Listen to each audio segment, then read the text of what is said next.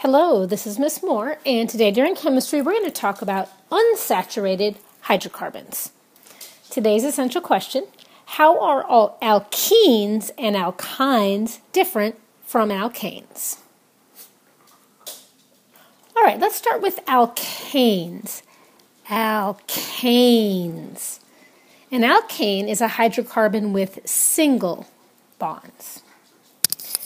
Examples include solid fat, such as butter, lard, Crisco, and hydrogenated peanut butter.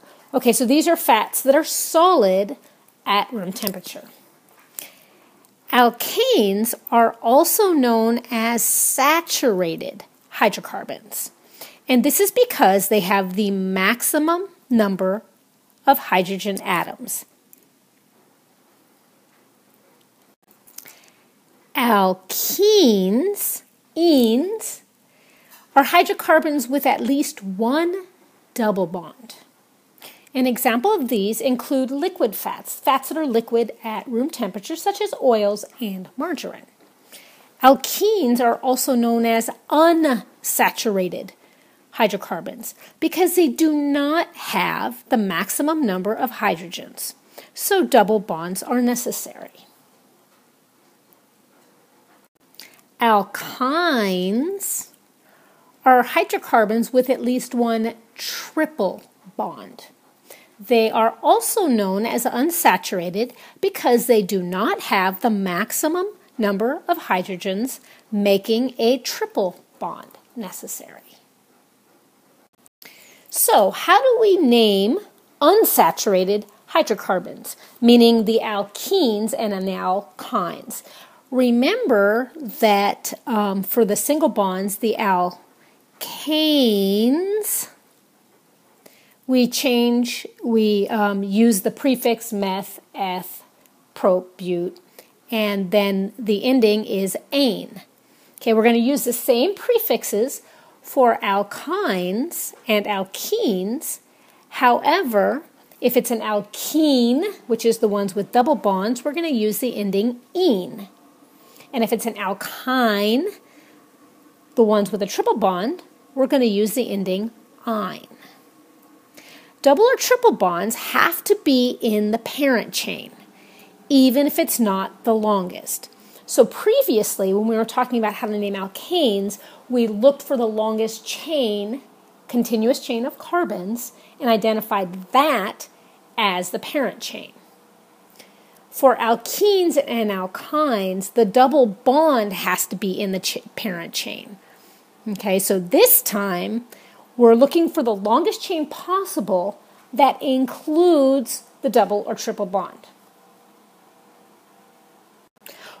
When naming alkenes and alkynes, we also need to give the location of the double or triple bond by the lowest numbered carbon it is attached to in the parent chain.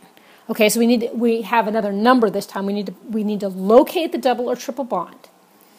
And the number for the double or triple bond is written just before the parent chain name.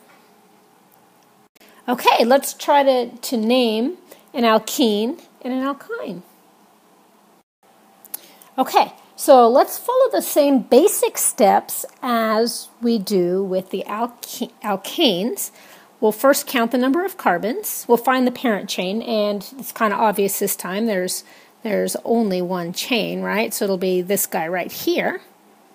And the parent chain has 3 carbons, so the prefix is going to be prop. And it has a double bond, so its ending is going to be ene for a double bond. Now we need to number the carbons. This time, locating the carbon with the lowest number carbon with a double bond, which means this time we're gonna number right to left, with this being carbon 1, carbon 2, and carbon 3. The double bond is connected to the carbon 1 and 2, and you write down the number of the lowest number. So this guy is 1 propene. Okay, let's try one more. Step 1 is to find the parent chain. So going straight across, we've got 1, 2, 3, 4, 5, 6, 7, 8 carbons. We could also try this one here, giving us 6 carbons. So it looks like straight across is the longest. With 8 carbons, that gives us a prefix of oct. Because it has a double bond, its ending is going to be ene, octene for the parent chain. Next, we need to number the carbons in the parent chain. If we number right to left, 1, 2, 3, that puts our branch at 3, 4, 5, and our double bond at 5.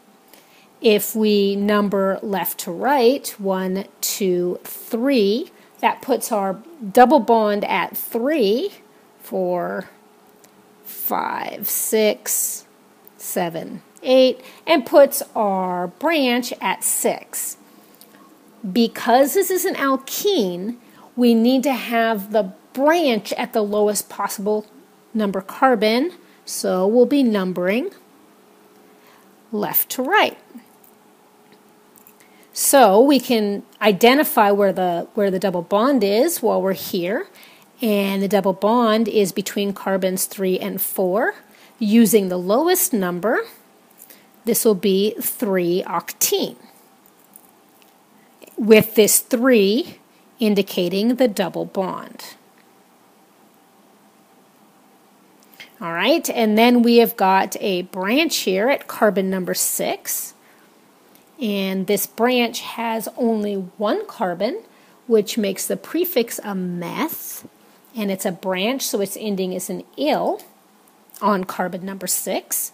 So now the final name of this structure is going to be 6-methyl-3-octene.